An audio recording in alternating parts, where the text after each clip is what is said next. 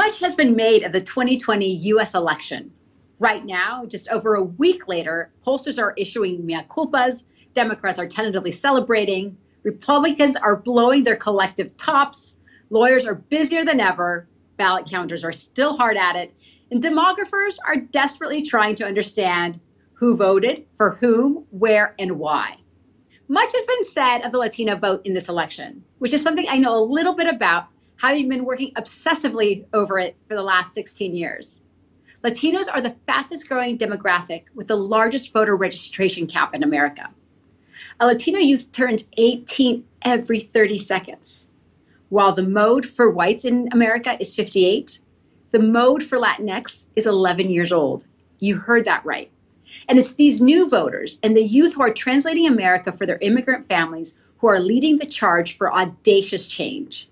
An estimated 73% of Latinx youth voted for Biden. As members of the largest generation globally, these Latino youth mirror their peers seeking intervention for climate equity, racial justice, and gender parity.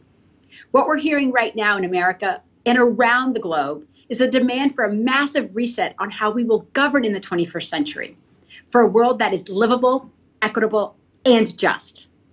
Too many young people are drowning in student debt here in America. Their families have been ravaged by the pandemic, who have lost jobs, lives, and housing. And still, in 2020, they showed up for an America to believe in. Many say that 1914, the eve of World War I, defined the 20th century in America. That meant FDR's New Deal that doubled down on its citizens by nation building, offering pathways to the middle class through public works, education, and sponsoring artists and musicians, building roads to provide jobs, and sponsoring science-driven blueprints that allowed a man almost 40 years later to look up at the moon and say that he wanted to go there. And we did that with less technology than the smartphone feeding this talk. So my hope is that the 21st century will be remembered as a starting February 2020, not because that was when COVID ravaged us, and in doing so exposed the real, deep socioeconomic and racial disparities that ail us, but because that was when Americans cast a ballot for the future that believes in addressing the climate crisis, that healthcare is a right, that racial inequities hinder us all. We have a window to meet the precedent set by the greatest generation and define our century as one that is equitable and sustained. I, for one, am excited to get to work. I hope you'll join me to usher in this audacious change together. María Teresa, thank you so much for that. Thank you, Bianca. Thank you for this conversation. It's an honor. So some commentators seem to be confounded that in certain places, Republicans received meaningful numbers of Latinx votes. Of course, it's kind of silly to imagine that any demographic is a monolith, and within our community, there are so many differences.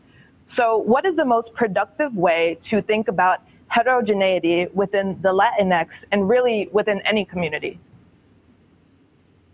If we don't have public elected officials talking to our community, especially a new community that is coming of age, that is relatively new to the democratic process, someone else will fill that vacuum. But I can share with you, one of the things that we knew at Voto Latino was that young Latinos are navigating America for their families. Those youth turned up to protect their families. And it was not just in Arizona, but we also saw it in Nevada. We also saw it in Pennsylvania. We saw it in Georgia and in North Carolina. And if you want to have an inclusive America, you have to fight for the vote. And that is basically what we need to see right now. But when we talk to young people, they voted disproportionately because they wanted climate change, they wanted access to healthcare, and they wanted to talk about the real racial inequities. When George Floyd sadly was murdered tragically, Latinos were side by side with the African American community because we recognize that that is something that truly plagues our American existence and that we have to address it if we want to move forward. Absolutely. So do you see evidence that patterns change regarding first and second generation Latinx voters? And how does assimilation play out in terms of long-term voting trends? That's interesting. So we don't believe that, there's an assimilation, right? What we want is an enhancement of American culture. Just like we celebrate St. Patrick's Day, we want to be able to celebrate our roots and recognize the importance of that richness. We are in a very unique moment in America where we have the most diverse population in the world. And one can argue that that is why some people don't want us to succeed, because it's our human capital, our vision, our ability to move forward, and our diversity that prepares us for this century. And so when we talk about the differences in the Latino community, it's also the differences in America that makes us so much richer with our imagination, with our ability to have entrepreneurship. And we have to use that and harness it for good. Some people will say race is what is our Achilles heel. I actually believe that it's the diversity of our races and our cultures that actually prepares us to battle the 21st century, that it's already interglobal. And the more that we harness that beauty of that diversity, that is what prepares us to compete and define the 21st century. Wow. Yeah, I think that's beautiful and totally agree. So how can we make first-time voters repeat voters who are engaged in future elections, and not just for presidential elections, but for local government as well? One of the things that we are seeing is that we're seeing more young people run for office. And the more people start running for office, they realize that local government is what makes the most impact, at least here in America.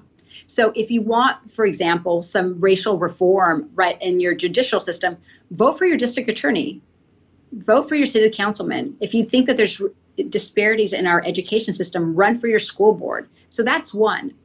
But the other thing to send very clearly to politicians is that when young Americans voted their heart out, young Latinos, youth in general, outvoted the people before them. But they're voting on making a bet that their life will change, because the last 4 years could not have been rockier. And if the folks that are elected don't meet the challenges of addressing climate change, addressing racial equity and gender parity, and healthcare for all, they run the risk of not having those people vote again in 2024. And we need everybody on deck. And so our job as citizens is to ensure that we give the people that we just voted into office the courage to do the right thing. And that means to continue the rallies, continue calling our members of Congress, writing those letters, and running for office ourselves. So one question that speaks to the theme of this year's TED Women, fearless, I think it's accurate to say that there's been a lot of fear within the Latinx community over the last few years. How does that begin to change now? I will share with you, the day after Donald Trump was elected, all of our worst nightmares came to fruition. We saw family separation. One of the cruelest forms of our nation's history came back to haunt us because we've done it before. And everyone lived in fear. And the day after Joe Biden's declaration on Saturday, I can tell that there was a collective, we've been holding our breath for so long. There was a collective release of not only that are we going to be okay, but that fellow Americans stood up as allies and said, not one more. And so that is what gives me hope, is that this was a collective America who outvoted their hearts out, because we see that in our celebration of our country's future is believing in democracy, believing in a transition of power, believing that the most votes won and the Electoral College was on our side. And more importantly, that these issues that Trump tried to ascend his presidency for the second time, that were based on racism, that were based on the callousness of treating people and women differently, that they were not going to withstand. And so we do have to rebuild, but we have to rebuild not because of the 4 years of Donald Trump. If anything, I think he just exposed a lot of our fractures. We have to rebuild based on the last, I would say, 20 years. But the great thing is that the voters are here for it, and young people are here for it. I don't have to change, a young person's mind that we are in a climate crisis. They get it. Cultural change is the hardest to do, but we have generation who is there with us because they're there and they get it. That's a relief. So you yourself have been fearlessly outspoken. What drives you forward personally? I don't know if I've been fearless. I deeply believe in our country, and I deeply believe in us. And I deeply believe that when we are present, there's nothing we can't do. And, when I say that, we as a generation, we will not have an opportunity to reimagine what our country looks like, our systems of governments look like. And there will be people, my children are 6 and 8, who will ask me 15 years from now, like, what did you do? And I want to say that I was alongside allies and the American people to rebuild better and to reimagine better. And we have always been a country of entrepreneurship, design, and imagination. And what a perfect place to start when the majority of Americans are with us.